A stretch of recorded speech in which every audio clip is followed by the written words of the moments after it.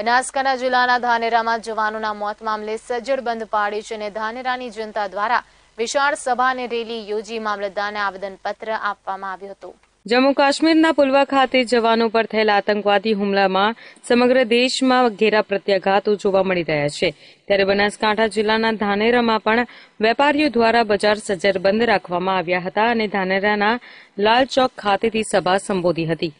તો બીજી તરફ વેપારીઓએ દેશના કેટલાક નેતાઓ સામે શંકાની સોય સેવતા જણાવ્યું હતું કે દેશના કેટલાક ગદ્દાર નેતાઓના કારણે આ બધું બની રહ્યું છે અને વધુમાં જણાવ્યું હતું કે સંસદમાં એક કાયદો પસાર કરવો જોઈએ કે જે નેતા દેશની વિરુદ્ધમાં બોલે તેને જેલમાં મોકલી દેવો જોઈએ। क्योंकि इस देश के अंदर नेता जो अपने बैठे हैं, गद्दार बने हुए बैठे हैं, उनके हिसाब से ये लोग बोल रहे हैं, लेकिन उन लोगों को बोलने की आजादी नहीं मिलती। आज पहले तो सबसे पहले मेरी एक प्रार्थना है, अगर ये मीडिया के माध्यम से जो राजनेता सुनने वाले हैं और जो गद्दार नेता हैं उनको संसद में एक खरड़ा पास करना चाहिए कि देश के विरोध में जो नेता बोलेंगे उसको तुरंत अंदर रख किया जाएगा। ધાનેરાના બધા જ વેપારીઓ સવારે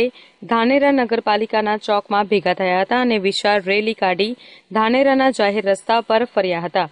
અને ધાનેરાના લાલ ચોક ખાતે વિશાળ સભા સંબોધ્યા બાદ ધાનેરા મામલતદારને આવેદનપત્ર પાઠવ્યું હતું અને મીડિયા સાથેની વાતચીત દરમિયાન પાકિસ્તાન હાય હાયના નારા લગાવ્યા હતા અને જણાવ્યું હતું કે પાકિસ્તાનના આતંકવાદીઓ દ્વારા જે દેશના જવાનો પર હુમલો કરવામાં આવ્યો છે તે બાબતે અમે સખત શબ્દોમાં વખોડીએ છીએ। ગુરુવાર તારીખ 14/2/2019 ના રોજ પાકિસ્તાનના આતંકવાદીઓ દ્વારા જે ભારતના સૈનિકો ઉપર હુમલો કરવામાં આવેલો છે તે હુમલાને અમે વખોડીએ છીએ